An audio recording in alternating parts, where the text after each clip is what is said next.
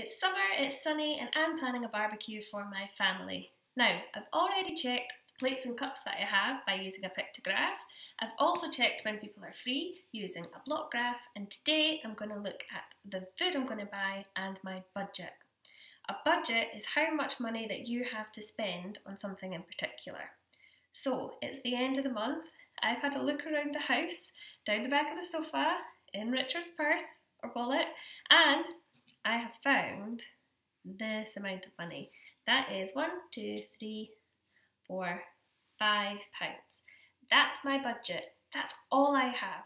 So when I'm looking at the food today and the prices, I need to make sure that it's either less than or exactly £5.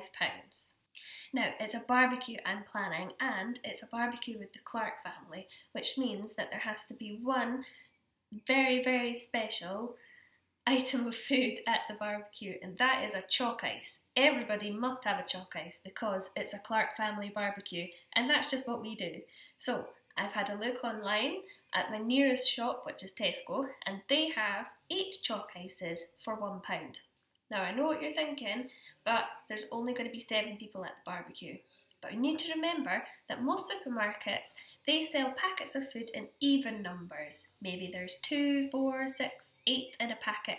So if I've got 7 people coming, then I need to make sure that I'm looking for packets of 8 so that everybody can have one and there's one left over for me later when everybody's gone. Barbecues are not the most healthy food choices to have, so I'm going to make sure that I have some vegetables, and in my opinion the best vegetable to have at a barbecue is a corn on the cob. So I found this packet of corn on the cobs as well. Chalk ices are £1, corn on the cobs are £1.50. If I add that together, that's £2.50 I've spent already. That's half of my budget on chalk ices and corn on the cobs. So the last thing I need to decide is whether we're going to have burgers, veggie burgers, or sausages. Burgers, sausages, and veggie burgers need a roll. There's only 6 people in my family who actually eat bread. There's some people who can't eat bread, so I only need a packet of 6. So I checked how much a packet of 6 burger rolls would cost and a packet of 6 hot dog rolls would cost. And actually, they're the same price, so that doesn't help me with my decision. What will help me with my decision is looking at and comparing how much a burger costs, how much veggie burgers cost, and how much sausages cost. And to make that comparison, I'm going to make a bar graph. So for my bar graph, I have something to write on, something to write with, and a ruler. It would be easier if I had squared paper. If you have squared paper or a squared jotter, great, use that. If you don't have a ruler, you can always fold a piece of paper in half and use that to make sure that your lines are straight. Now, the bar graph starts pretty much the same as the block graph. I need to have a title and I need to have these axes, one that is vertical and one that is horizontal. So I'm going to draw that just now. The title of my bar graph is going to be Food for the Barbecue. Now, down here at the horizontal line, this is where I'm going to write the type of food I'm going to choose from for my barbecue.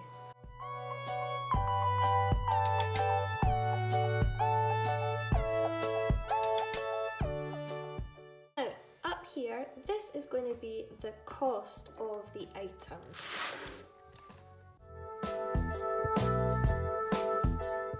And it's really important that I say how I'm recording the cost of the items. So am I recording it in beans, am I recording it in bananas, or am I recording it in pounds?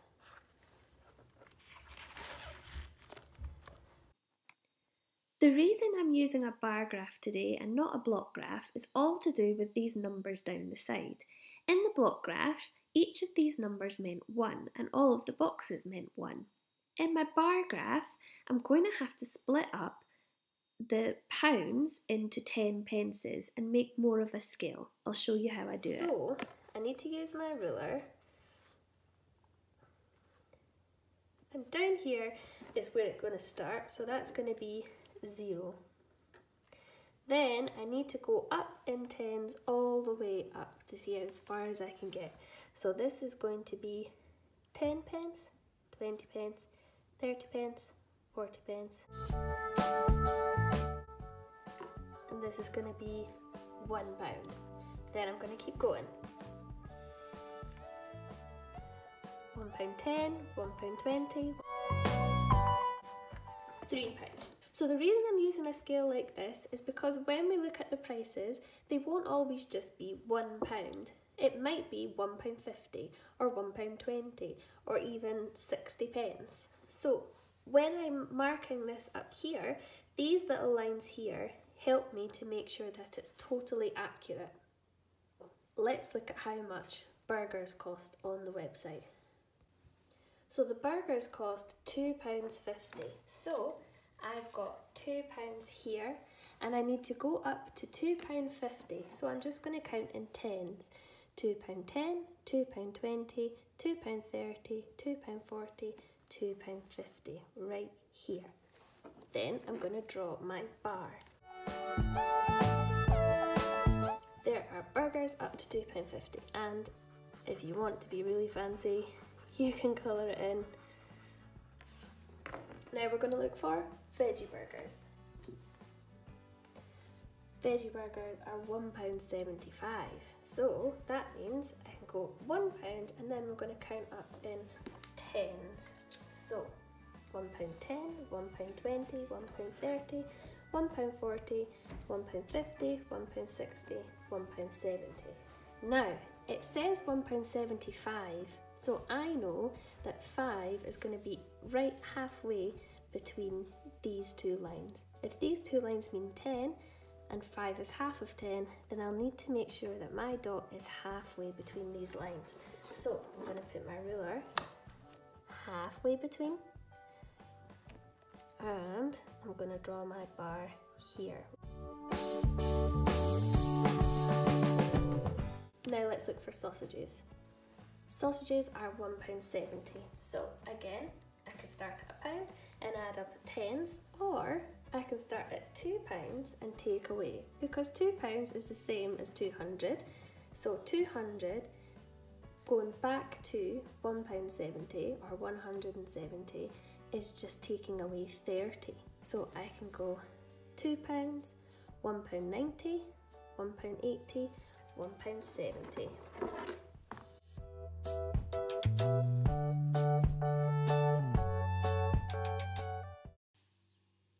There are 3 really important things to remember when making a bar graph. I wonder if you can guess what they are.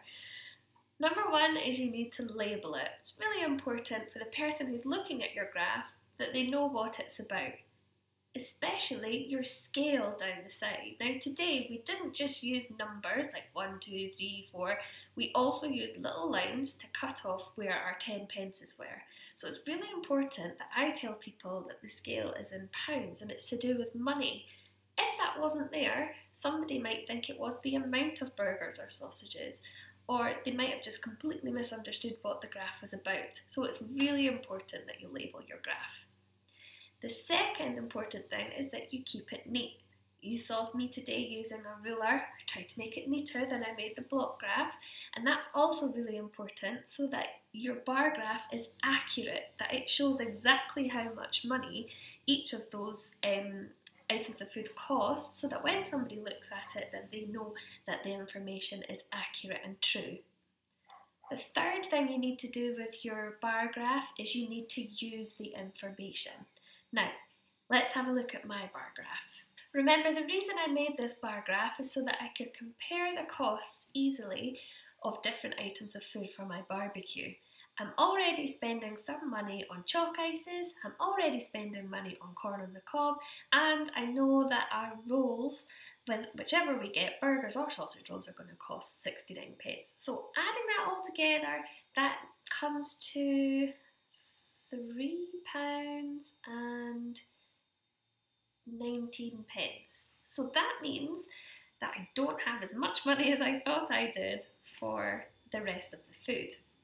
Now, burgers here are the most expensive. So I can see that really clearly because the bar is the highest. So I'm going to not buy burgers because they're too expensive. They're more expensive than the other two. With veggie burgers and sausages, they're really, really close. It's actually going to make me use the scale so that I can see exactly how much each of those cost. So I need to look up the side and check very carefully which one is more expensive. And it turns out veggie burgers are more expensive. So I'm going to be ordering sausages for my barbecue. Bar graphs are really useful for recording information, and they're also really useful for comparing information, especially when you're using a sort of scale. In this example, I've been using money, but when you make a bar graph, maybe you can use a different sort of scales.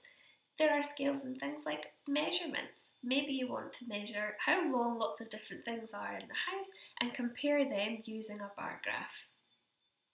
Now that I've decided what food I'm going to have at my barbecue, the next thing to decide is which day the weather is best, Friday or Saturday. I'm going to be using a Carroll diagram to do that next.